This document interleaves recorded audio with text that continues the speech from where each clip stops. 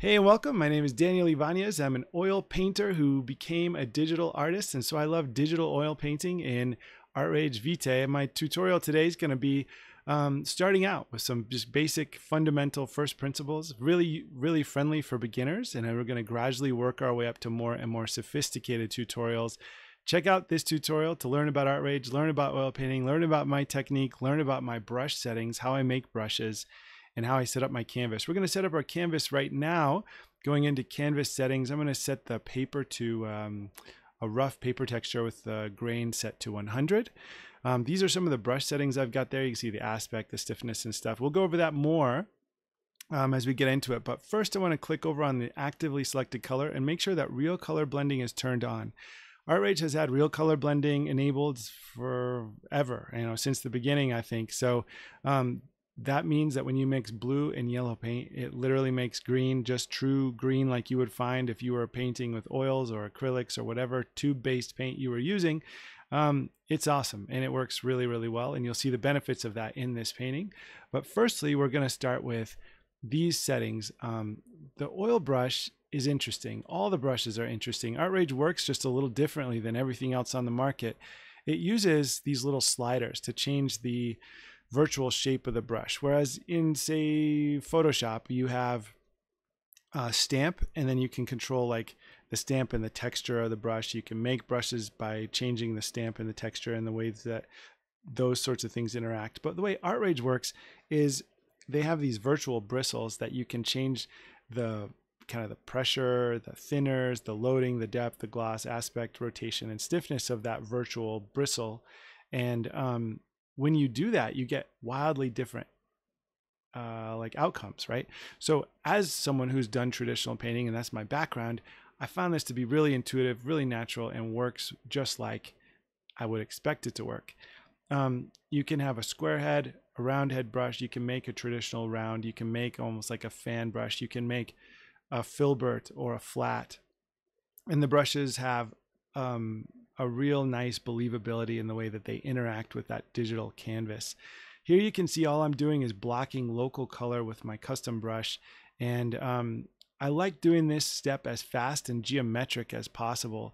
You can see that I am color sampling from the reference picture, and this is a copyright-free reference picture from pexels.com, and I'm color sampling from the reference picture. I know that's not always like a best practice, but I'm starting to use this as sort of like a beginner tutorial, where if you're just trying to get used to new software, you're trying to get used to new program, new tools, or if you're just trying to go really fast, sometimes I'll let myself color sample in that regard, or doing tutorials or whatever like this. Color sampling is it's one of those things that some people love, some people hate, some people frown upon. And it is one of those sort of like cheat modes in digital art that you have to decide how and when and if you're going to use it. That said, in a beginner tutorial, I have absolutely no qualms about jumping in with the color picker, where you can just alt click and tap on any color in the reference image and jump in with grabbing that color and quickly applying that on your painting. This painting was fun for me because I love doing sci-fi fantasy work. I'm getting ready for San Diego Comic-Con. Hopefully it happens in the traditional sense this year. What I just did there is I pushed H on the keyboard to flip the canvas so I could see if my proportions were accurate, and my drawing was good, and I think it felt all right. So I'm going to move on. I like using this very angular flat brush. It's an oil brush setting that I custom created for this kind of work. And I think using a flat with a real angular mark, it's very geometric. It has a strong graphic look, and it just has a lot of pop. So working with this brush is great for starting out because everything is just very, it just has a lot of impact, right? We work from dark values through the midtones into the lights. And that's just to keep ourselves organized in terms of process. Starting with the darks of the painting is helping you get the bones established, help you get those all important sorts of the structure of the piece established. And once you get that in, you can feel that quality of the light, you can feel the light direction.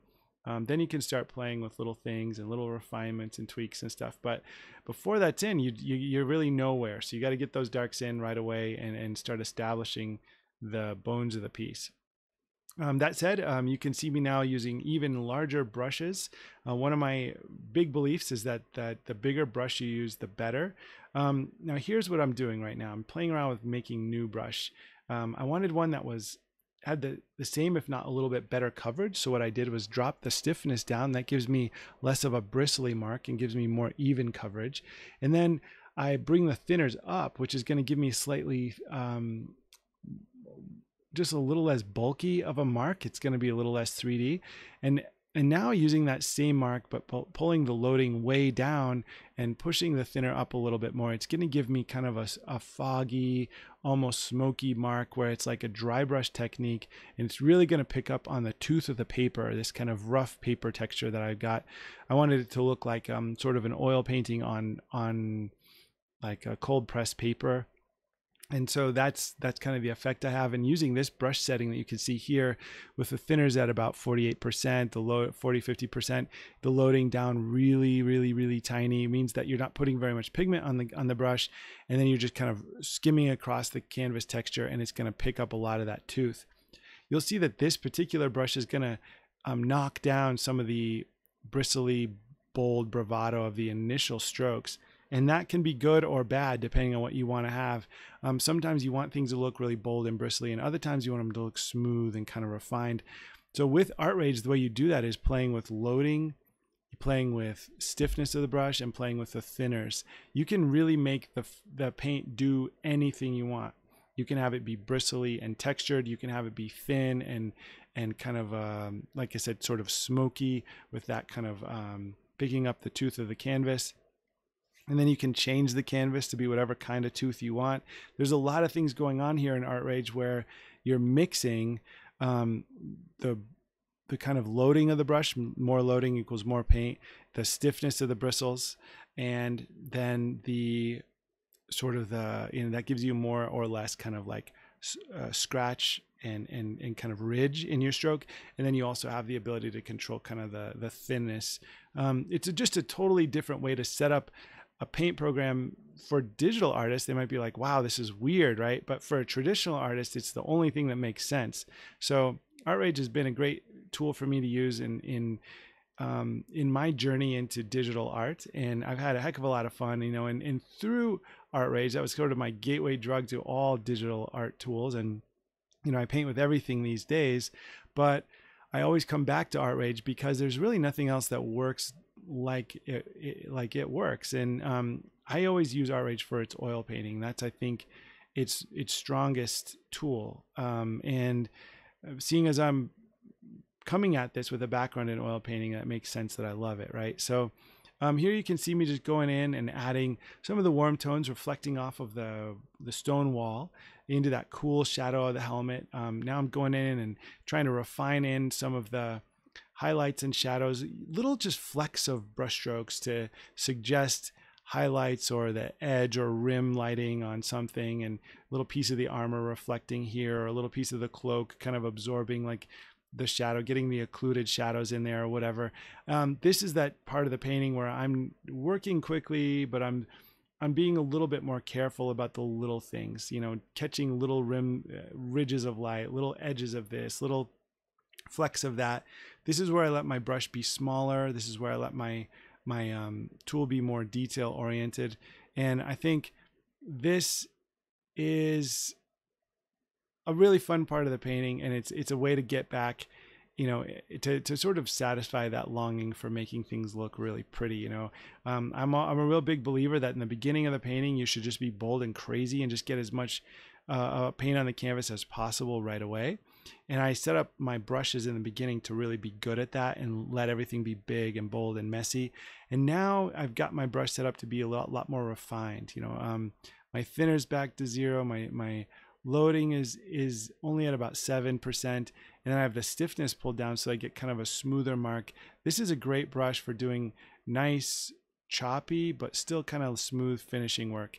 It's just a good all-around brush. So throughout this painting process, I've been able to show you at least 4 different brush settings for how I might use different brushes with different settings for different parts of a painting. And that's going to be dependent on you, how you would want to employ this. But I just kind of want to talk about the tool itself. Again, we're talking about maybe beginners in Artrage. There's tons of different people that can show you how to start a painting or how to finish a painting, but it's important to learn how to use a tool and make it work for you. So I want to show you one more quick tip here before we get to the end. I made a new layer and I set up a new brush that has almost no loading, no thinners, and has a lot of stiffness in the brush. So that's going to give the bristles are going to be just really kind of ridge-like. There's going to be a lot of like gaps and negative space in each brush stroke. So it's very much like a traditional dry brush technique. And when you do dry brush, what you're doing is you're scraping texture across an already dry canvas, and you're going to be able to see the paint coming from underneath, and you're going to see that mix with kind of what would be like optical mixing. So you're seeing the two colors together or the two textures together at the same time. And it's a very cool way to add a whole nother layer of life to your painting without having to do anything that's destructive to the initial layer. And here you can see I put the loading back up so I can get more kind of a longer stroke. In Artrage, because the paint stays wet, sometimes layers are helpful if you want to go into sort of like, if you want to do something that's really detailed without it mixing at all with the layer underneath. You can always set in the brush the Insta Dry setting, which will put paint down that will not mix with what's already there. But for me, I'd rather keep everything as wet so that wet on wet mixing is always happening. It saves you tons of time to work that way. And it's really nice as it simulates how oil paints really work. But then instead of changing that Insta-Dry setting, I usually just create a new layer and do my dry brush stuff on a separate layer like that. Very, very fun. Very, very cool.